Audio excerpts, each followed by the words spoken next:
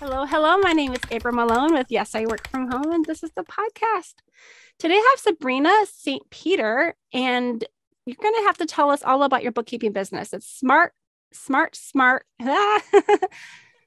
mouthful. spark business solutions. You take it away. Yes, April, thanks so much for having me. It was so great to connect with you. I'm excited to chat today. So, SmartSpark Business Solutions is a bookkeeping firm, and we work solely with service-based professionals.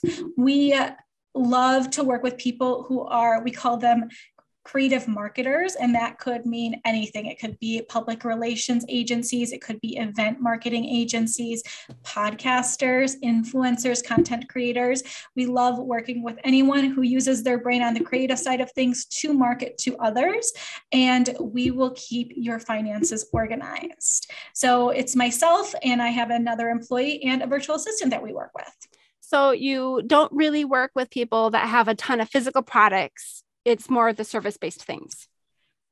Correct. So with our done for you services, we work with service-based entrepreneurs or businesses. However, we do, and I've been terrible at it lately, but when we do make content, we try to keep it as general as possible and more high level. So a lot of times, things that we are teaching people have to do with service-based businesses, but also would have to do with a product-based business or even restaurants as well. Okay. Well, tell us a little bit about your journey and how you came to here. So, you're business owner. Yes. Do you also do the accounting component as well, or the bookkeeping I, component? I do. So, that's a hard thing with being a business owner is trying to let go a little bit. But Christina, who is our account supervisor and essentially the head bookkeeper, does a fantastic job and has so much more experience, honestly, than I do in bookkeeping. But what I like to do is I like to do the more high level, hey, this is what your numbers are telling you. Now, where or how I got here is a little bit of a zigzag. I think a lot of times people have known me for a long time are like, wait, how did that happen? So I used to work in customer success for about 13 years, and that looked a lot of different ways. I worked at the Four Seasons here in Chicago for 6 years, went to school for hospitality business, and realized quickly, as much as planning beautiful weddings is fun, it's exhausting and not where my interests lied. So I then went and worked in event marketing and worked for a popular business journal here in Chicago, and eventually worked for a bunch of SaaS companies.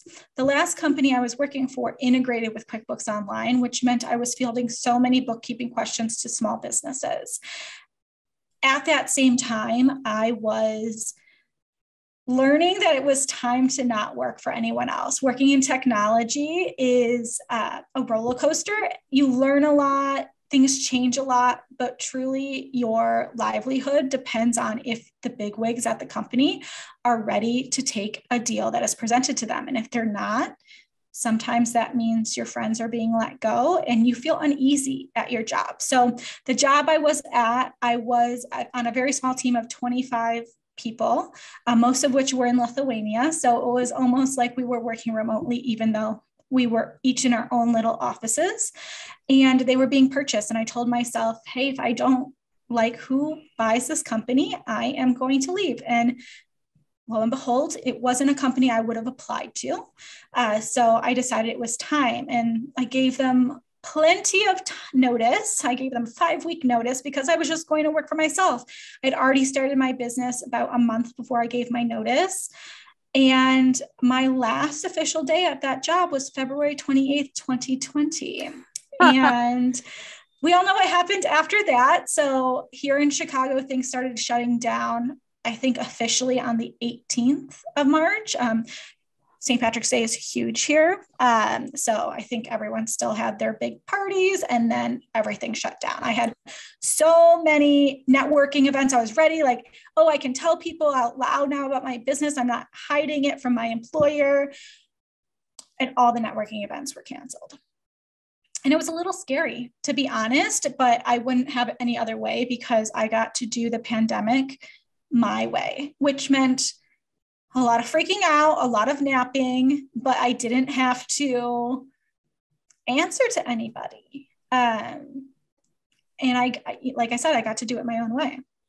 I'm curious if all the shutdowns, I know that you didn't get to have your marketing that you wanted and the networking, but did it catapult things as far as like people needing someone helping with their bookkeeping remotely? Yes. And I also think I got creative with marketing. So as people might know, the government did come through eventually with aid for small businesses. But in order to be able to get the aid, you had to have your books in order. So there were a lot of people out there who were, I would say, taking advantage of this fact and charging lots of money and calling themselves experts in the PPP loan or the EIDL loan and whatnot. And honestly, anyone who says they're an expert or were at that time in PPP loans, no one could be an expert. It was brand new to all of us. EIDL loans is a different story. So what I took upon myself, I didn't have many clients at that time. So I poured over the CARES Act, finding out what needed to happen for people to apply. And I actually was doing some pro bono, just consulting for people saying, hey, tell me about your business. What would you use the money on if you got it? And then suggest to them, okay, well, here are the two options. You can go down this path or go down this path, or you could do both paths in some situations. So that's the way I felt good in helping people, but also it got my name out there a little bit. I did get one client from there because she actually was shutting down her business even before COVID happened. She was a little coffee shop at the time. And at that time we were working with literally anyone. And she had planned on shutting down her coffee shop, which was truly an institution in the town that she worked in. And I had helped her figure out what she wanted to do for loans. And she said, can you just, shut down the books for me? So it worked out in the end. You're nice to people or you just give and people will come back around.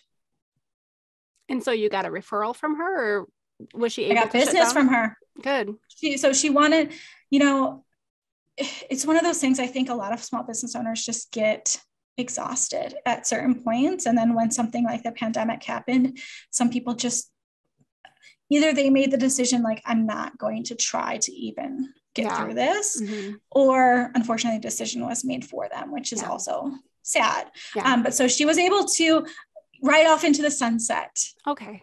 And do what she wanted to do. Good. So Chicago, did you guys have the big lockdowns too? Big time? Did that affect like your work from home plan? I would say yes. I don't know if I would say it was big time, but I was in my condo a lot. There was masks everywhere for the first, probably up until summertime. We were all just staying away from each other. And even then in the summertime, they actually closed our parks down near the lake. So in Chicago, we're right on the lake and there's just huge parks right before you get to the lake. They weren't even letting us to go in there. So to go for a walk. Right. Like I found these random parks that were like inland a little bit that, I walked by every day, but I never like put together like, oh, this is a park I would go sit in because it was in between two buildings. But I was like, okay, I could go sit in this park instead of that park. But so there was a pretty big shutdown. But what changed the most is part of the reason I wanted to work from home and work for myself is, well, I should say part of the reason I wanted to work for myself is so I could work from home. And obviously, joke's on me, everyone got to work from home. But the reason I wanted to work from home is so I could travel. Okay. And obviously that plan was spoiled. I was not getting on any airplanes. I don't think I went anywhere in 2020 until the summertime maybe. And that was to drive up north. And literally I remember I walked out onto the dock at my friend's home. These are friends I've known since I was 16 years old. And I just walked out and I was like, oh, it's so nice to feel the wind on my face. And they like kind of looked at me. I was like, I wear a mask everywhere I go in Chicago. Like anytime I'm outside, I had a mask on because that's what we thought at the time, what you were supposed to do. And in Michigan, it was a different story. And also, they drove cars. I didn't really drive cars when I was here. So it was just a different situation. And it was so nice to be able to get away. But other than that, as much as I love going up north to Michigan, that was not the plan. The plan was to go to Mexico and just go all around the country and see friends in different cities. But that plan is now going to be put into place this fall, which is nice. Good. Have you been able to do a little bit of that in the last 5 or 6 months? I was. So I was lucky enough to go and dog sit for one of my friends who was living on the island of Anguilla in March. So I got to do that for 3 weeks, which totally reinvigorated like my travel bug and hey, this is still possible. And it was so nice because first and foremost, the reason they needed someone is they needed to go visit their family off of the island, but they had just gotten this new dog. And even before they got the dog, they were like, okay, well, can you come down if we get the dog? And I said, yeah, sure. And I had already planned that I was going to go to Mexico City in March. I said, well, I was already planning on going someplace else, but this is free place to stay in a beautiful island where I probably really would not have gone to already. And so my friend works from home who lived there and she had the whole setup and I was able to work my normal hours and still go and explore and enjoy and get a tan. Are they also East Coast time for you? So that island is in Atlantic. I think it's called Atlantic Standard Time. Is that it's like an hour? Yeah. It's 1 hour earlier than Eastern, but then they don't recognize, kind of like in Arizona, they don't recognize whatever daylight the thing that happens in March. So daylight savings time or whatever the daylight standard time is. So right now they're on Eastern time. Okay. So it wasn't too far off at all. That's so fun.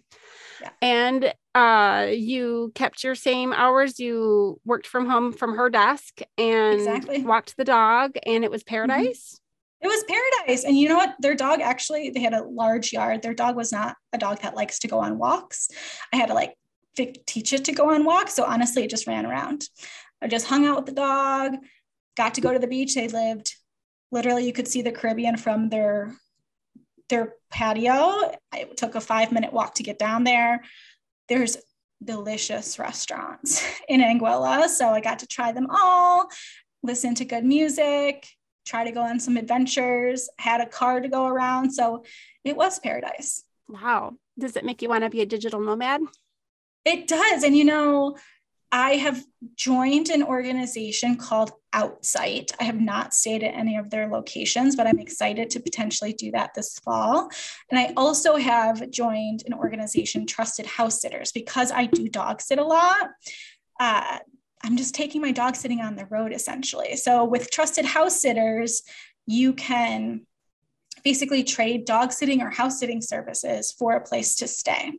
And it's almost like you can treat it like Airbnb, where you can see all these beautiful homes that people are offering up and their animals. Sometimes there's no animals. Sometimes they just want someone to water their garden and you can go. So I'm going to New York for about 10 days at the end of September, early October, for my first trial of that. I'm going to watch 2 dogs and a cat in Brooklyn. So I'm excited to try that out. And you have to apply to each one, right? Because you're going to a stranger's home, they get to pick who gets to stay at their home. I also applied for a time in Puerto Rico because I wanted to go to Puerto Rico in mid-November and something popped up. So we'll see if that works out. And then I was there in November. It was lovely. Yeah. Well, it's like right after hurricane season, hopefully, everything passes them this time around because they've had some rough goes at it. But hopefully it'll be a good time to go. And then the other organization, Outsite, which I'm very excited about is, I describe it and they probably hate someone describing it like this, but it's almost like super upgraded hostels that are not cheap. It's not cheap at all, but you have to be a member and you can get like a lifetime membership for a few $100s. But everyone's background checked. And most of the time people are digital nomads of such. So most of the time these are in mansions that investors are renting to this organization. So everyone can have their individual room. You have a private bathroom for the most part. I think there's some times where you can choose to have a shared bathroom, but they're very, Instagram aesthetic, very light, airy. They have the high speed Wi-Fi. But the thing that's most exciting to me is they have a community manager at each location. So number one, as a solo traveler who's female, like I want someone to know, like, Sabrina's supposed to be here. Oh yeah. If she's not back here, like let's worry about that. But also they'll put you in a WhatsApp group with everyone else that is at the location. So you have kind of a built-in network of people there that you can hang out with. And they might also be American, but they might be European. They might be from South America. They could be from anywhere. Let's go get drinks kind of thing. Yeah. Let's go get drinks, or just, hey, like, what do you do that you can be a digital nomad? Right. And so it sounds kind of like a glorified bed and breakfast, old school bed and breakfast with someone at the house to take care of you. Do you have to pay for food, or do you make your own, or is it a shared kitchen? So my understanding is there's a shared kitchen in some of the locations. And I think this is based on where you are required to book for at least 30 days. Okay. Yeah. So again, it's in that way where it's like some places you can do 3 days, but some places, because of local laws and what their probably business license says, you have to be 30 or rental. more. Yeah. I know like our HOA doesn't allow like short-term rentals, but longer term rentals are a gray area. So exactly. I can see exactly why that happens. Are they all over the world then too? I would say yes. They have created a bunch of locations recently in Portugal. I have a feeling that's like a digital nomad hotspot because everywhere, I feel like Portugal is everywhere now. So they have, I think, like 4 or 5 places in Portugal all around the country. There's a few in the US, like one's in New York, a few in Denver, a few in LA, San Francisco. I think Austin has one. There's one in Puerto Rico. And they have a few in Asia, in like Bali, the typical digital nomad spots, and a few in Costa Rica and Mexico City. That sounds cool. I've heard of a few different kinds of digital nomad setups like that, where everyone has like the business center / super fast, high speed internet, and the community built in, where basically everyone kind of has the same lifestyle. I can see there being benefits and maybe a few cons to that. Like you really still want to get to know the local land too, but sounds like this one kind of has like a concierge built in as well. And from what I can see, again, I have not done this yet. I'll do it the first time this fall, but from what I can see, the people who are the community managers are local. They're not Americans that are transplanted into Mexico City. So feels a lot better than if I was down there trying to teach someone about Mexico City, because I don't really know much about Mexico City yet. Yep. But yes, I think that's something that's really important to me too, is having worked at the Four Seasons, there was plenty of times where I went away and I stayed at the hotel because I was by myself and I knew I was safe at the hotel because they're not going to let a fellow employee like something happen to them. Now that I am outside of those walls, if you will, I'm like, I want to go learn about more. And I don't want to go to the all-inclusive, although there are times and places for that. I want to go in and meet the locals and eat the good food. And maybe it's not the food that's on the best restaurant list. Maybe it's the hole in the wall mom and pop shop. Yeah, when I did a lot of traveling, we often stayed with locals or were fed by locals, and we never really were in the resorts. Like I think a few times we were on a beach and we kind of stumbled into the resort area and we were like, "Yep, this is fancy," but it was nice to get to see, the other side, and we felt safe in groups. So, when you're traveling with other people or in a group that, let's go out together for a day trip. That sounds safer. Exactly. Yes. Cool. Sounds like a great adventure ahead of you. So is there any point where you would actually get paid for house sitting, or is it just like a free space to stay?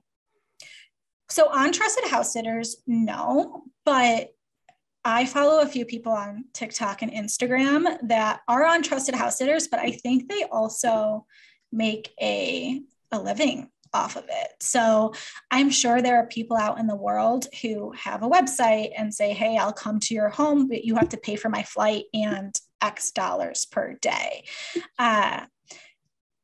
That's not me at this point. Because I've dog sat for it's almost 8 years now, I do feel like I have a little bit of a leg up if I wanted to do that eventually, because I have over 100 reviews of people saying like, hey, I've dropped my dog off at her house and the dog was happy, or she stayed at my home and everything was good and clean when I came back and the dog was still alive and happy.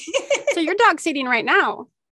I am. And April, as you know, I'm dog sitting for a neighbor who lives in my building. And luckily I was able to put the dog upstairs in his own home while we are recording, because he's a little vocal, because we do live in a condo building. And anytime he hears someone out in the hallway, he likes to talk to them. That's what you meant by putting him in his unit. Cause I was like, yes. You were like, you mean a crate? Yeah. I'm like, is there another name for that now?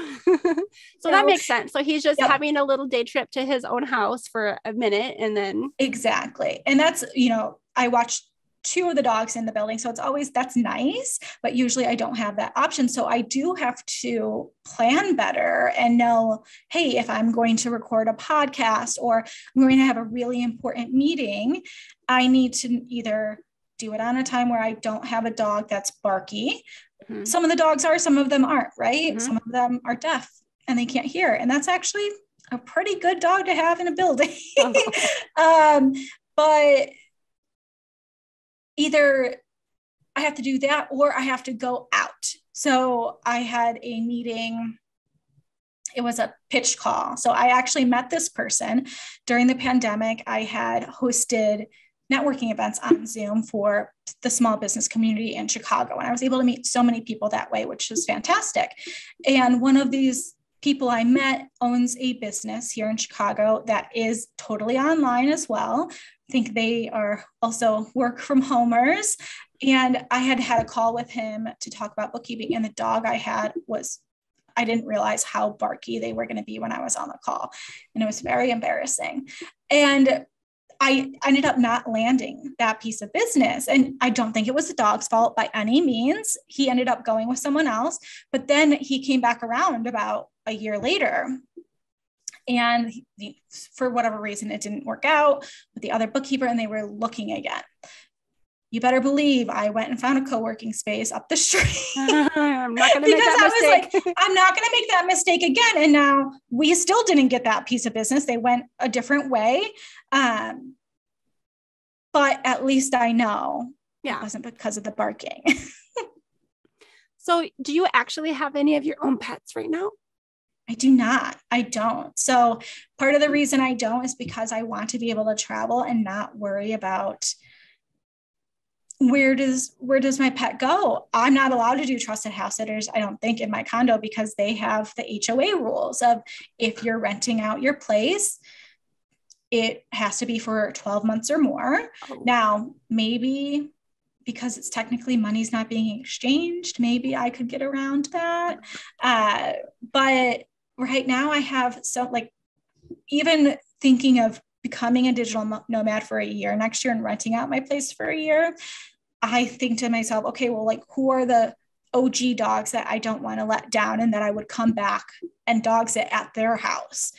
That's even hard to make a short list because, some of the dogs I've watched for 8 years, and unfortunately they are getting up in age. So, I had the conversations with their parents being like, hey, I might rent my place out. If so, can I watch your dog at your place? And literally, they're like, this dog's 15. I don't know. And I was like, it's sad, but just those things where it's like, eventually I'm just going to need to wean down my clients, because some of the dogs I watch, I should say most of the dogs I watch there's a reason they come to someone's home instead of going to doggy daycare. Okay. And that's because maybe they're reactive. Mostly maybe they're reactive, or they have anxiety or something like that. Mm-hmm. And I have one dog who is the sweetest dog and I love watching him, but even sometimes when I've watched him 4 times now, sometimes I just have to ignore him for the first hour and he has to warm up. And when he's ready, he'll come to me. But his owner's like, you're like the only one that he trusts. I'm like, I don't want to abandon you. I actually did interview another person who was a full-time student and did doggy daycare and also pet training. And I should look and see, I'm trying to remember which episode she was. I probably can find it in a minute. But, because she has many of her own pets, it restricts her. It was episode 69, Willow Aldridge, and she is actually local to me, and she does pet care as a 24/7 job at home. And so she was having overnights and early morning, 5 a.m. drop-offs and things like that. Wow. But it restricts her ability to travel. Every once in a while, she would be able to take one of her doggy daycare kiddos, if you will, with her, up to the mountains or something like that. But it really depended on which, set of animals she had that week or whatever. Right. So your plan, you still get your fix with animals, but you have freedom for travel. Exactly. And, like I said, with this whole, could I travel for a year idea? I did choose, my VIP saying like, hey, these are my 6 or 7 dogs that I would come back to Chicago for, because listen, I have friends here I still want to see. My mom lives here. So I don't plan on being gone for a whole year, but I'm just not going to be at my place. Oh, so like you could kind of bunk with one of your locals and then still let your condo be rented, sublet or whatever. Exactly. So you'd have a home base. I would say of that list, I think 75% of them might already go to their home. So I didn't even have to talk to them about it. There were only 2 that I had to say, hey, this might happen. And they were like, great. Sounds like a solid plan for you. Yeah, I'm excited. Would you keep all of your belongings in your apartment then and have a furnished? I have to talk to my realtor about that. I'm assuming no, but if for some reason that's going to be attractive to someone, great. Otherwise, I already asked my dad, I'm like, Dad, can I put all my stuff at your house? And he's like, yeah, sure. Why not? And I was like, all right, well, we'll have to make room because you have a lot of stuff there. I mean, if he's got like a garage or something, that's better than, having to rent a storage unit.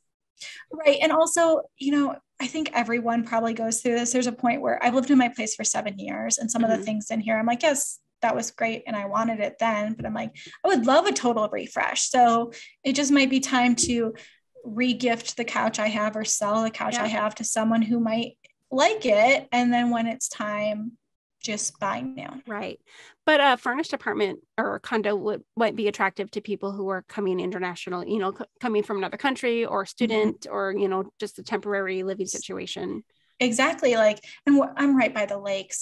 And right by Wrigley Field. So man, something will happen. I've been to Chicago.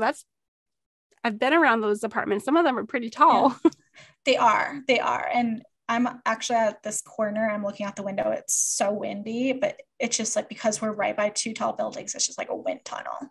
I remember being there on like the windiest day of the year and my ponytail was just like cutting my face. The hair was just like whipping my skin. And I was like, wow, that's intense. Yes. It is fast here. I saw U2 and Regina Spektor. I was for my birthday weekend, and my best friend from Minnesota and I met in the middle in Chicago because I was living in Missouri at the time, I think. And that was a really good weekend. Oh, awesome. And was it at Wrigley Field? I think, packed, cool. Sold out. That's cool. Yeah. Yeah. Regina Spektor was at one of the smaller venues, but it's also packed. Awesome. So I don't know if anybody even knows who Regina Spektor is anymore. I've heard of that in my head. And this could be totally wrong, but in my head, when I hear Regina Spektor, Amy Winehouse comes up in my brain. And I don't know if they have anything alike or sound alike, but they both play. I don't know about Amy because I'm kind of old now, and I have it's like my musical taste was cool like 15 years ago before I got married and had kids, and now I just listen to kids' music most of the time. Fair enough. Or whatever I listened to 15 years ago. I was Regina Spektor Kids Bop. Yes, because Regina Spektor isn't kid appropriate. So Yeah. shoot. Anyway, what would you miss about working from home in Chicago if you're going abroad?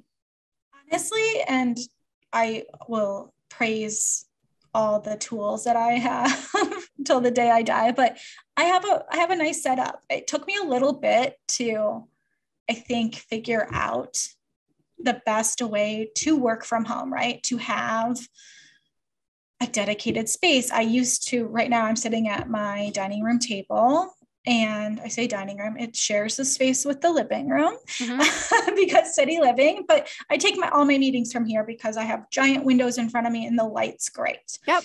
But I also have a dedicated workspace that this was a COVID project. Literally, I think at 8 p.m. at night on a Saturday, a light bulb went off in my head. And I was like, wait, I have a desk I don't use, and I think it fits in my hall closet.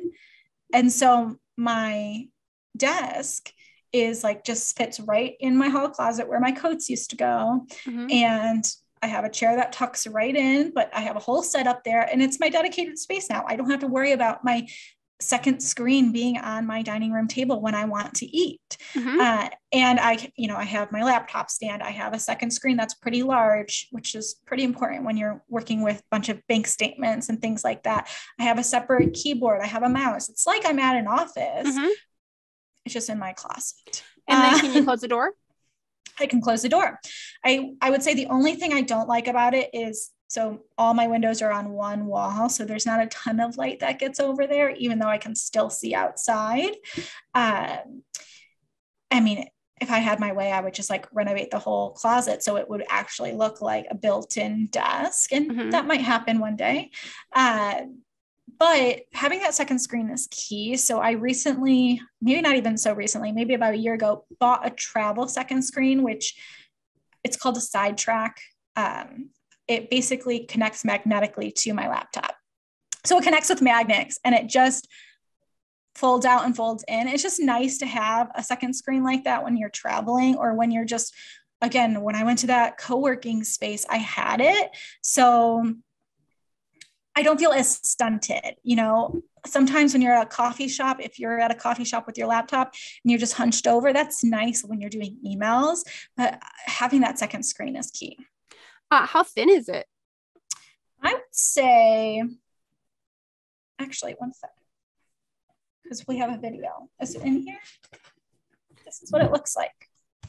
Oh, wow. So it's like about the thickness. Half an inch. It's about the thickness of my MacBook, probably. Yeah. And so this is with the magnet. The magnet is folded down, so it obviously goes like that. Interesting. And you're not going to wipe out your hard drive or anything with magnets? Nope, I guess not, because they sell a lot of them, I think. But I would say that's one of the best investments I made for my business. So it just connects to the metal on the back of your existing laptop?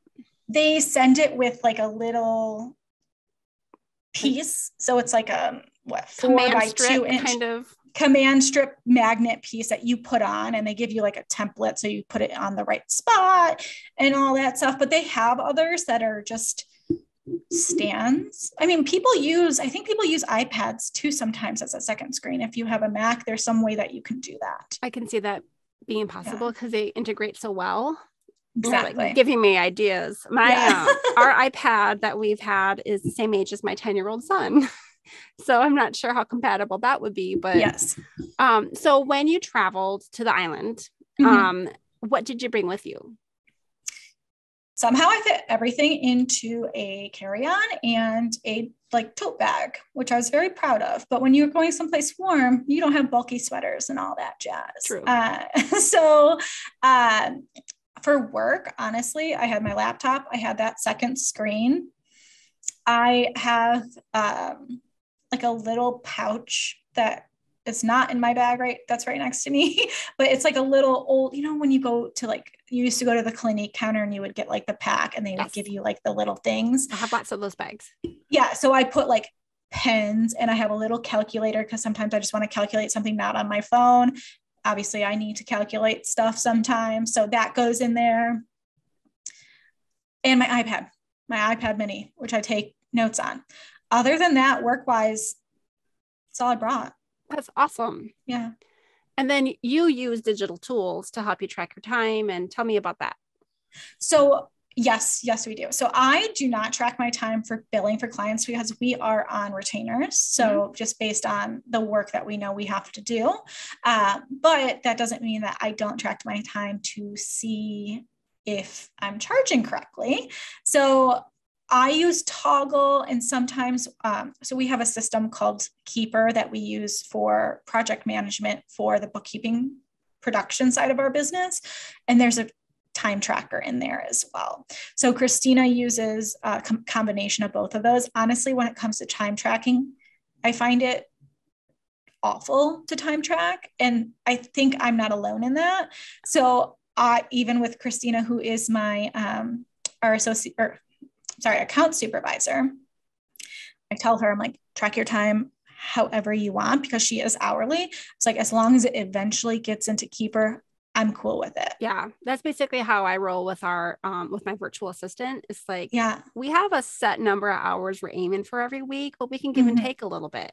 You know, exactly. if you need to take a day off, just give me a day later someday, you know, just as long as you know what the balance is. Like if you're plus 4 hours or minus 4 hours, it'll work out. And I want to, you know, we're both happier if, you know, we have that flexibility. Exactly. And right now, both the people I work with, my employee and my virtual assistant, are part-time. So I'm not going to sit here and say, you have to work these 4 hours every day. I don't care. Yep. Like, unless we have a meeting that we have scheduled with a client or each other, work whenever you want. And it works out because everyone's in different parts of their life. I don't have children right now. Some of the people I work with do. They have to do camp drop-offs. Or all of a sudden, because of COVID, camp got canceled because they don't have enough teachers, like all these things. And honestly, as much as I do care, because I want to have good relationships with the people I work with, I don't care. Like, just you don't have to check in with me when things like that happen. I almost feel like people that came from like a corporate situation or the hourly, like time in, you know, time out situation are just more willing to be flexible right now. Is that what you came from? Yes. You know what? I think salaried. And I was salaried, except when I was at the hotel. When I first started at the hotel, I was hourly. And there were times, let me tell you, April, where literally we were not allowed to clock in early because they were like, you know, Sabrina is supposed to work X number of hours a day, and that's it. And if I happened to clock in like 10 minutes early, somehow that like pushed the whole hotel over I know, right? hours. And I'm like, I literally make not a lot of money. I mean, I don't make the least amount of money because of what my role was, but I'm making hourly money. It's fine. But I think where I struggled a lot was I'm such a rule follower, which I guess is great for a bookkeeper, but true. I'm such a rule follower. I was never someone until very late in my working for someone else's career that would go get a haircut in the middle of the day, right?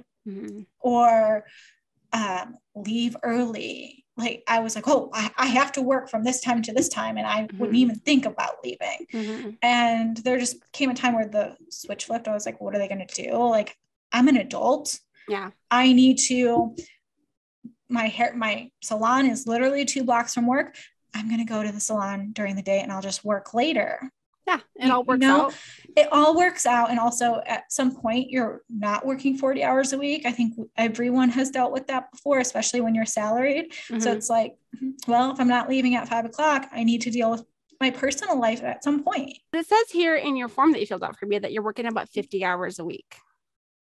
Yes. And I think that is something that there's 2 things I would say about that. Number 1, I think everyone thinks they're working more than they actually are because of just everything that's going on in the day.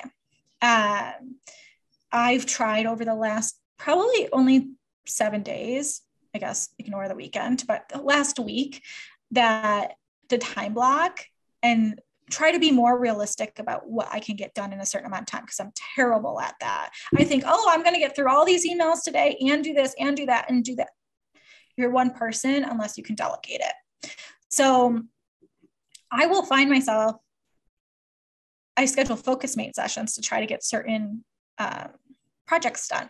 Mm-hmm. And this morning, for example, today sales tax is due. And I have 3 clients that do sales tax. We no longer take on clients that need us to do sales tax for them, but we have these legacy clients and we still help them with this.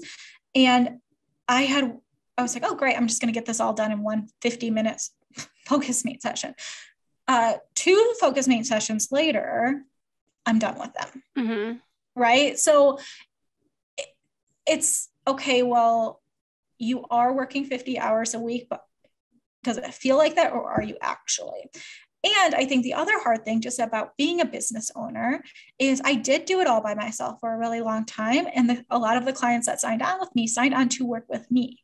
And they all know I have an employee now. And that's part of the reason why a lot gets done of their actual bookkeeping. But as a bookkeeper, there's a lot that is done that is not bookkeeping. So for example, I pay vendors for one of my biggest clients. I'm the one behind the emails. I'm the one emailing, but my employee, she's the one submitting the payments in our bill pay system, and I just approve it. So it's finding little things like that I can offload. Because honestly, sometimes when I'm doing it, I'm like, oh, I'm just going to go ahead and pop this in the system. No, don't pop it in the system. Ask someone else to do it, because you want to give them the hours. You want to work them up to full time because they want to be full time. Give them the hours. So that's a struggle I'm always trying to work through. So that helped me remember what I wanted to say earlier about my husband. So one thing I appreciate about his work is, even though they do have, salary hours that they're supposed to keep, if they have too many hours on their device, on their workstation, that they have been actively typing on the computer, it tells them that they've worked too long and that they need to take a break. And that's awesome. And if they've used all of their hours for the day, like if my husband maybe took a short lunch and it was in the middle of something and didn't stand up and take a break as often as he was supposed to, they're really concerned about safety there. And sometimes it's 3:00 and he's like, I had an early call this morning and my device is telling me that I've already worked too much for today and I need to stop. So I'm coming home now. Awesome. And I'm like, you know what? I do appreciate that they care. And that, when I was teaching kids and adults in China, English, I was talking to a lot of these, professionals that they would stay at the office sometimes until 10, 11 o'clock at night, because, of that culture of, wanting to show that you're working hard. And where my husband's company is kind of the opposite. We're like, we need balance and need safety, because the longer you sit there at a computer, the more challenges you might have physically. I mean, when you said that, the first thing that came to mind, and I don't remember where this office was located, but I remember reading an article, probably it could have been 10 years ago now, about an intern at one of the big, he was either a big accounting or consulting firm, who was working so much that he passed away. He was working, he was very young, maybe 22, maybe 23, but he was basically subsisting on Red Bull and God knows what he was eating for food. And he was working until 2 or 3 in the morning in the office. Listen, there have been times where I couldn't sleep and I got on my computer while I was employed by someone else. But in the office, and he was unfortunately found in the office. How terrible. I'm sure that company, the saddest story. Oh, it's so sad. And so more companies need to do that. And also that's so interesting that there's a software that does that, and so smart. Yeah. So smart. What was the other thing I was going to say then? It'll come to me. Yeah. So you also wrote that the goal is always to work as little as possible. So I'm assuming you're finding ways to streamline things, but also delegate. Exactly. Well, and having come from software, I know automation is key, but there's that balance, right? So I provide a service to people.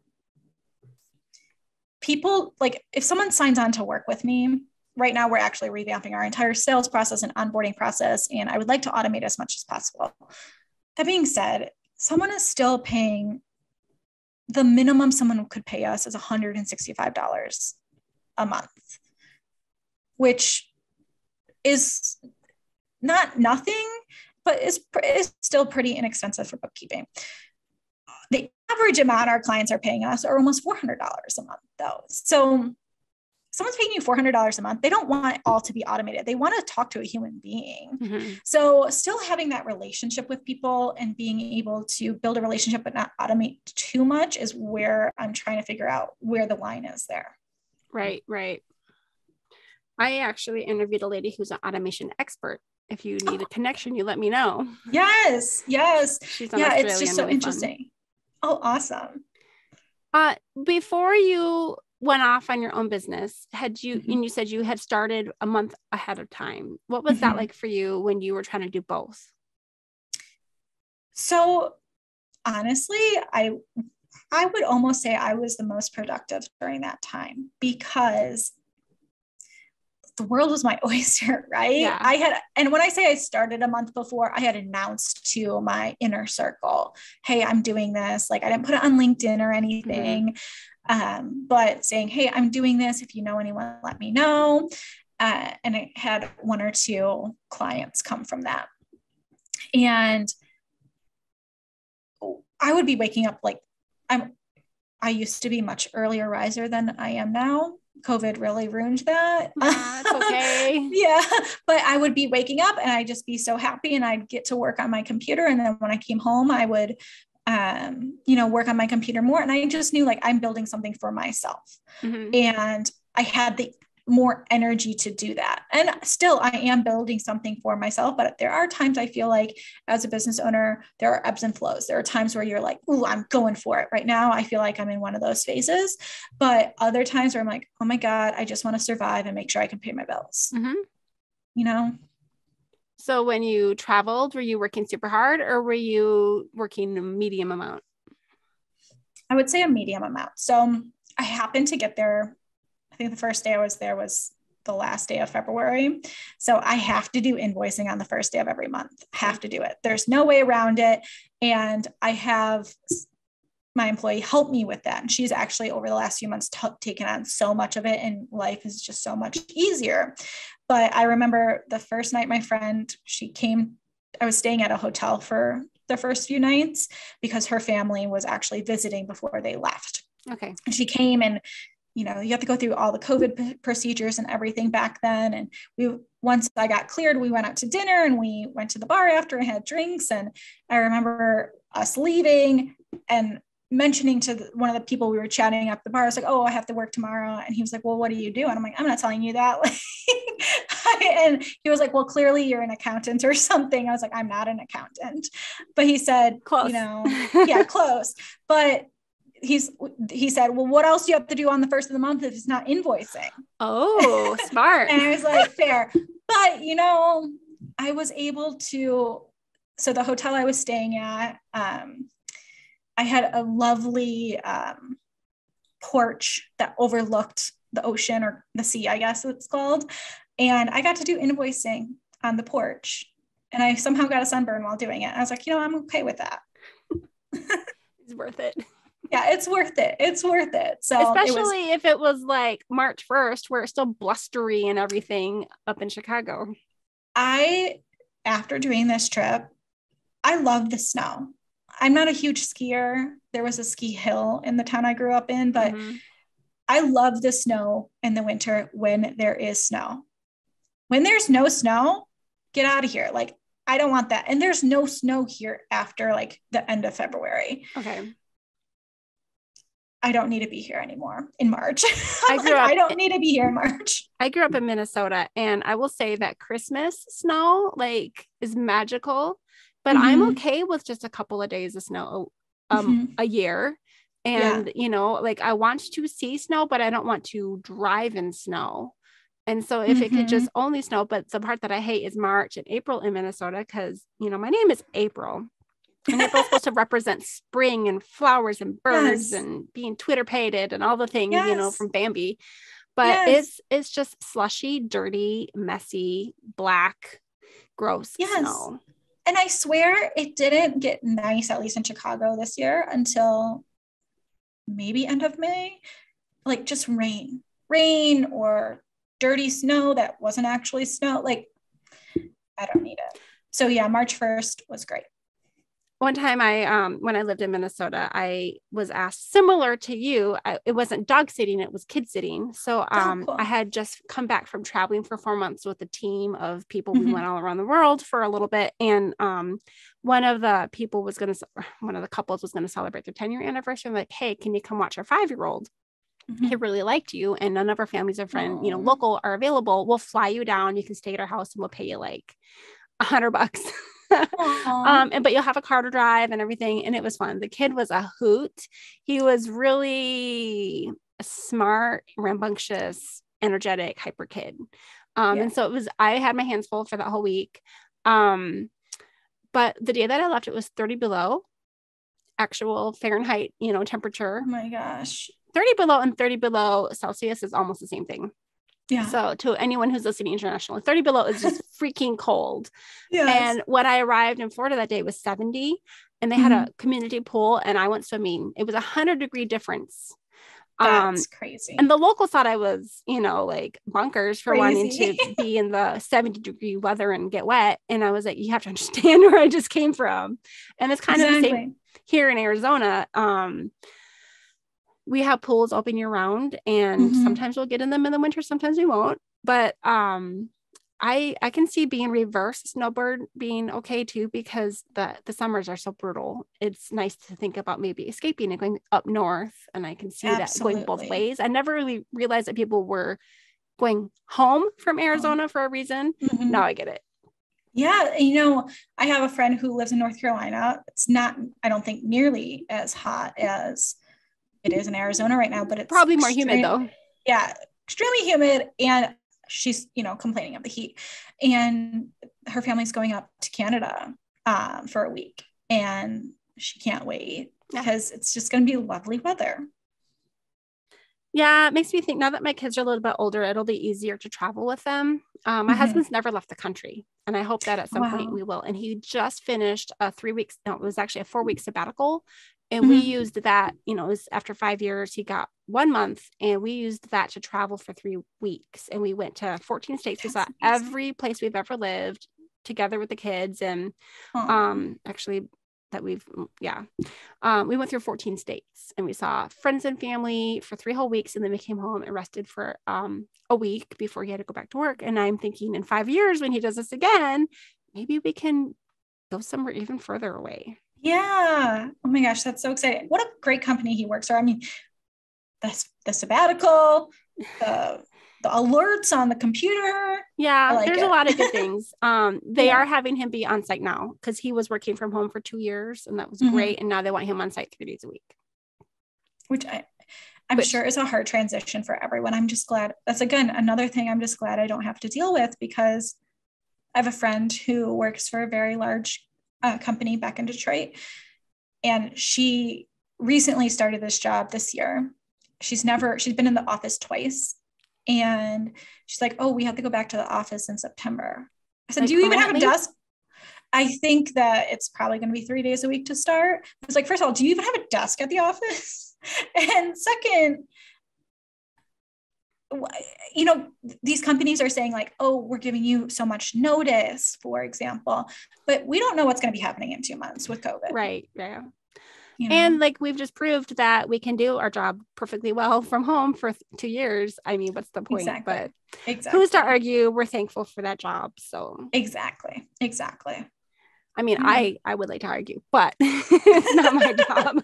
Right. So fair enough. Do you find yourself stepping down to a coffee shop very often? Not as much as I should. I think I, mentioned before, I'm a single girl. I should be getting out of my 4 walls. So I'm visible to other people in this world. So not as much. I am not a go to Starbucks, work on my computer sort of gal. There's a Starbucks literally a block and a half from my place. But literally every time I walk by, I'm like, you should go there sometime and get a coffee, or I'm not a coffee drinker, but get a drink from there. And I like their little pumpkin loaves and work and do emails for an hour.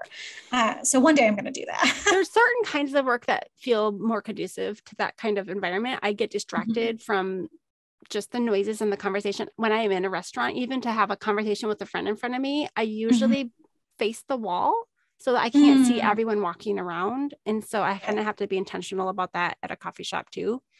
I actually do better with earplugs in. When I was going through grad school, I would take like literally earplugs back before they had noise canceling, AirPods and stuff. And just shove them in, because then I couldn't hear as much of the ambient conversation. Exactly. And, I think at least the way I find it, I'm sure other people deal with this too, but depending on the work I'm doing. So there are times where work I'm doing, I have on my phone, I pull up a show that I want to watch. Love Island is, on right now. It's a nice trashy show that I can have on when I'm doing mindless work. But then there's times where I'm like, okay, I got to read something or I have to write something. And I'm like, I can't have any words anywhere speaking or in my ears. Or other times I've been like, podcast it up or watch a video I've been meaning to watch about some business thing, But then there's just times where I'm like, I can't do it anymore. I just need to be in silence. So you and I met on Focusmate, which was great. I actually met several really cool people that same day. And I had been procrastinating on writing something, and I just needed to get it done. And like you were saying earlier, sometimes being in a timed session like that shows you how much you get done in 50 minutes. Sometimes I do 25 minutes, depending on if I need to be somewhere, but I prefer the 50 minutes. It gives me enough time to kind of get in the zone. But I remember that day I just kept having to do another session to finish. And it really did make me realize, wow, I guess I'm not making as much per hour for this job as I thought I was, because it took me twice as long as I thought it in my mind, was going to do. And every once in a while it takes the extra 5 or 10 minutes to get in the zone and to turn off distractions. I agree. And, after, I don't remember how long you've been on Focusmate, but so they originally started with the 50-minute sessions. And then they came out with the 25-minute sessions, maybe like a year ago. And that's all I was doing was 25-minute sessions, because I felt that I was getting distracted in the 50-minute sessions, and the really succinct time crunch like made me work more efficiently. But now I'm finding Pomodoro method, the 25-minute, for a reason? Yes and no. So the only thing that I feel like I strictly follow that has to do with the Pomodoro method is I never work for more than 2 hours straight. So if it's 4 25-minute sessions, I shouldn't say never. I will only do 4 25-minute sessions together, and then I make myself take a little bit longer break. But those 50-minute sessions, because there's those 10 minutes in between, sometimes I'll stack those more than 2 at a time. But it works. And also it's, there are some times where I'm in a 50-minute session, my emails get so out of control. I'm like, I'm going to get through 25 emails. And sometimes it's very easy to get through that because it's all junk. But sometimes I'm like, no, I just need to do a short session and tell myself I'm going to do 8 emails, and they're the meaty emails, and I just feel much more accomplished. Do you find having Focusmate up distracting at all? Like, do you kind of hide the video feed from the other person? I mean, I always mute so I can't hear them, or so they can't hear me. I've had a guy one time, he forgot to mute, and he was like listening to pumping music, and I was like, this is cool music, but wow, I'm distracted. Right. So for better or for worse, and I'm sure that they've improved it. So Focusmate used to slow down my computer a lot when it was on. And it also could be my computer, because I am potentially, we could call it blessed to have the same computer that I got from a job in 2015, and it's still kicking. And that was one of my tech jobs where they ended up laying off a bunch of people, and they first offered their computers to the people who were laid off for very cheap, like pretty brand new Mac computers for $300. Oh, wow. And then, yes, like so cheap. And I was like, you know what, if you have to lay people off, that's a very humane thing to do, because a lot of times people don't have another computer. And then they offered it to the people who were still employed. And I was like, yeah, I'm going to buy this. And I ended up buying 2. When I left, I bought my computer as well. I'm like, I sold one of them, but my computer is old. So I'm like, okay, Focusmate might it might be my computer. It could be Focusmate. So what I ended up doing is part of the reason I got the iPad mini was so I could pull up Focusmate on Safari on my iPad mini, and it sits on a little, have like a little vase that's also like a computer or a phone stand. Cool. So it like sits right there, and I always mute. And sometimes if someone, because I'm always usually playing something else, if someone forgets to mute, I'll just put the volume all the way down. Because you have two devices and you can. Exactly. And then maybe I'll like play a podcast. So it just like zooms or drones it out. Mm-hmm. But I can see why it would be distracting to some people. And I think also it just depends on your mindset, because I think there are a lot of people who use Focusmate for a variety of different reasons. Mm-hmm. Sometimes people are using it because what is the correct term? I think it's struggling with like executive function. You know, maybe they have anxiety of depression, which, you know, I deal with that as well. And sometimes literally I'm on a Focusmate with someone who's like, I need to brush my teeth. And I'm like, cool. And sometimes people are like, are you okay if I'm not on the screen? I'm like, honestly, for me, I just need to know that someone else is depending on my butt being in this chair. Mm-hmm. You go do whatever the heck you want. I'm going to have to account for what I did. yeah, exactly. And honestly, and I don't know if it's my Focusmate or not, I've had 2 sessions over the last maybe 48 hours that were longer sessions, and like 15 minutes before the end, the person like left. That happened to me too. Yeah. And I was like, maybe it's a Focusmate thing, but it hasn't happened on all my stuff. And maybe they're just having internet issues and it's a coincidence, you know, or maybe it's me. I don't know. But honestly, like one of the times I was like, well, they're not here, I'm leaving. So that's why I was like, I just need to know that someone's going to be there at the end being like, Sabrina, how'd it go? Yeah. When I had someone just disappear on me one day with about 15 minutes to go, I messaged them. And because I found out there's a way that you can message people, you can like click on a little, I don't know, like their profile there's thing, buttons and that you can push on and find a way to message. And I was like, just wanted to check, did you finish your, goals or whatever? And she's like, oh, my device died and I just couldn't get it back on time. And I was like, cool, it's fine. Yeah. Everyone, as I have to say, because obviously we just said some things that weren't so great about Focusmate. Everyone in the Focusmate community that I have communicated with has been fantastic, super positive. At least I'm always thanking someone for being there, because there are times where people don't show up. And someone the other day who had like 5 sessions, she's like, oh, everyone's just so nice. I'm like, yeah, it is a really nice and supportive community. And I think at this point, I think I hit 1,000 sessions like last week or something, or maybe it was this week. And I'm like, wow, 1,000 people have helped me out, awesome. To get stuff done. And there was one woman, I think Casey is her name, and she was working on, I think it was her dissertation. And she's like, hey, like, I liked working with you. Here's my link to my schedule. Just like book with me whenever you want. And we were like just working together pretty often until her dissertation was submitted. That's awesome. And I was doing very different. Like I was like making TikToks on it, and she was writing her dissertation, but we were there to support each other. And she likes my TikToks here and there. And I'm like, oh, like kind of like an internet friend, which is nice. Yeah. And I've met people from all around the world too. So it's really cool, because sometimes I'm working at 2 a.m. and it's bright, in the daytime, wherever they are. And it's fun to just say, hey, where are you working from?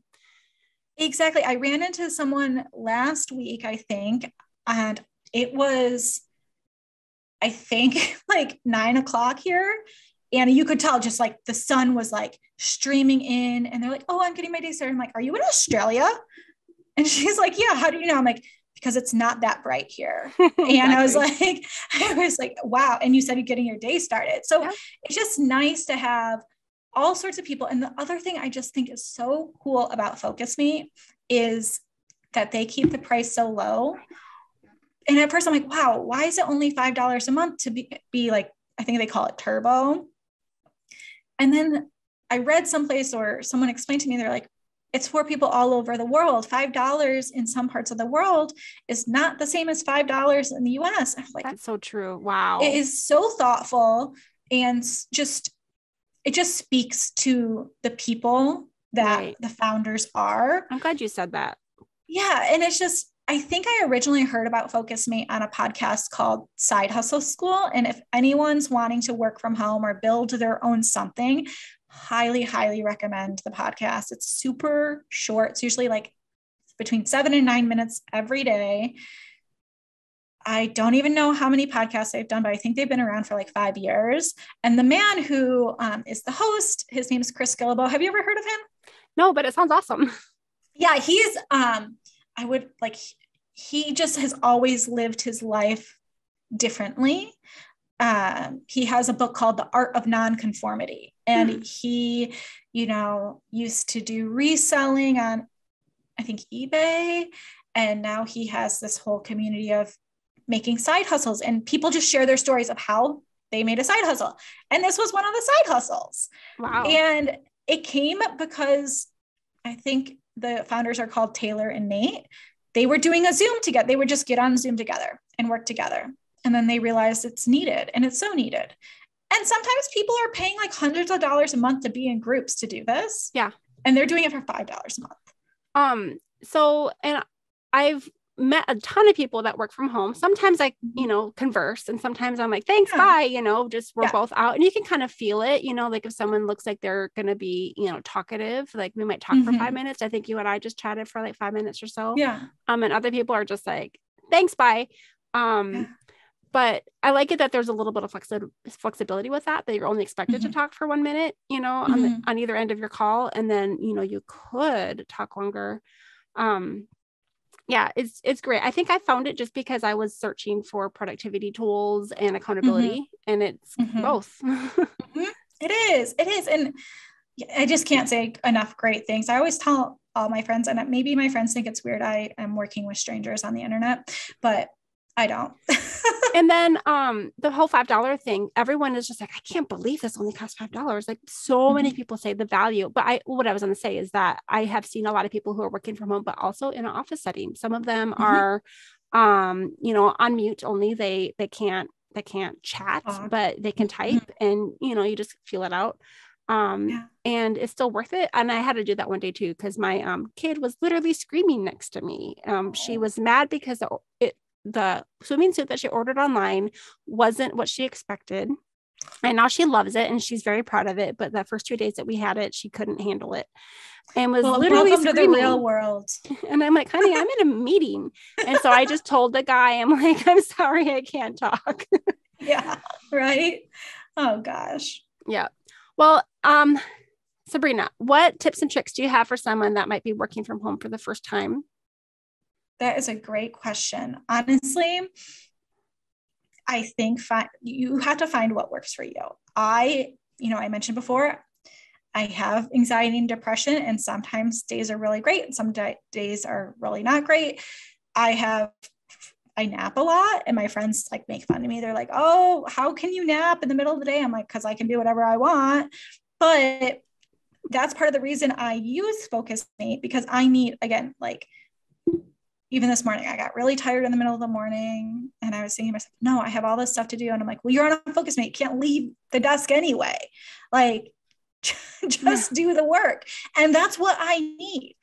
There might be people who have way better willpower than I do who don't need that. So you just have to find what works for you and experiment. And maybe it's not about something like Focusmate. Maybe it's just about where you are working. So again, like when I was like light bulb moment, let's make a dedicated workspace.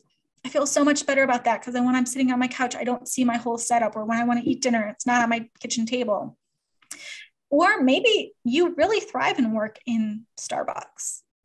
I think my point here is do experiments. What worked for you when you were in a open office floor plan might not work for everyone else, or work for you when you're at home. Right. And there are, like, again, also get the tools. Don't expect that you're going to work from home from just your laptop. If it works for you, great. I can't remember the last time I was in an office setting and I was productive and I just had my laptop. Actually, I don't think that ever happened. Yeah. Well, it's more that people think that it's going just fine, and then 3 months later they start to get headaches and back pain, and it's usually good to make sure you have some good tools. I remember times during COVID where I was still working out here. My hips were killing me. It's because I was sitting in a dining room table chair for like hours and hours and hours. Get a real chair. Obviously, funds, you need money to do that. And I understand, like, if you're starting your own business, it might not be readily available, but maybe something to prioritize. And if it's bookkeeping tip, it's for your office, for your business, that would be a tax deduction. Yep. So thank you so much, Sabrina. Do you have any final thoughts before we head out? No, I really enjoyed our conversation. I'm so glad that we met on Focusmate, and I hope something in here has inspired or helped someone else. I think so. I think just knowing that not one size fits all, right? Like you were saying, like, no, figure out what works for yourself is really good. Because I think people are like, oh, when you work from home, you should do this and that and the other thing. And that worked for me. Well, try it out, but maybe something else will work. Depends on personality and situation and your housing situation and your family relationship situation. Right. And also, like you said, even your situation at work. I think I saw something on Instagram the other day where someone like screenshotted, I've never used Microsoft Teams, but they screenshotted their Microsoft Teams and was like, last Friday, my boss bothered me for 3.5 hours on Microsoft Teams. Is this normal? I'm going to venture to say the answer to that is no, but some people work from home, but don't necessarily have the same freedom as other people who work from home. So it all depends. Oh yeah, absolutely. And there's a lot of things, people that are tracking, like, some people love it and some people hate it. I will say that, like the screen capture where every like 1 minute they take a screen capture of what you're working on so that, your boss knows exactly what you were doing. And if you were screwing around or whatever, and, accountability and autonomy, are two different things. So, Well, here's the thing. I've recently, you asked me about time tracking way before. I recently have tested out something called Time Bro, which they need to rename it, but it tracks where I am on my computer when, so I don't actually have to push a button. I think that's great for the screenshots. That's cool. But I would never want someone to be like, screenshot, boss, here it is. Also, as someone who does manage other people, where do you have the time to go through those? Yeah, it's just more a fear tactic in some ways. Yeah, I agree. Okie dokie. Thank you so much, Sabrina. Awesome. No problem. Sorry, I hope I didn't chat too much. No, I love it. This is my jam. So sometimes we go 45 minutes. Sometimes we go an hour and a half, or an hour and a half, I mean. So yeah. All right. Well, splice it however you want. All right. Well, this has been Sabrina St. Peter and April Malone with Yes, I Work From Home, and we will see you next time. Thanks so much. Awesome. Bye, guys.